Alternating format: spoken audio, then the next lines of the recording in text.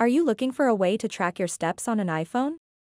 In this video, I will show you how to easily and quickly use your Apple iPhone device to accurately count the number of steps taken each day.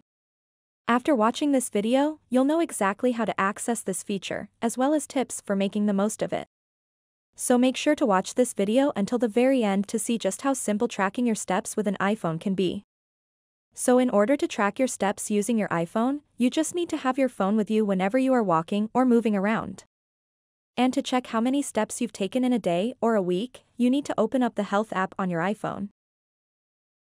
Once you are on the Health app, you'll see an option called Steps. So go ahead and tap on that. And now you'll be able to see how many steps you take per day.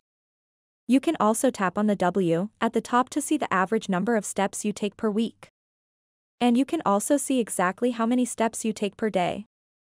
So, as I said before, in order to track your steps using your iPhone, you just need to have your phone with you every time you are walking, running, or doing other types of activities.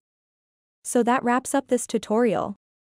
If you have any questions about this whole process, please let me know in the comments section below.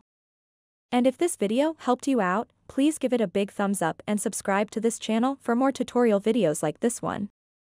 Thank you so much for watching and have a good day.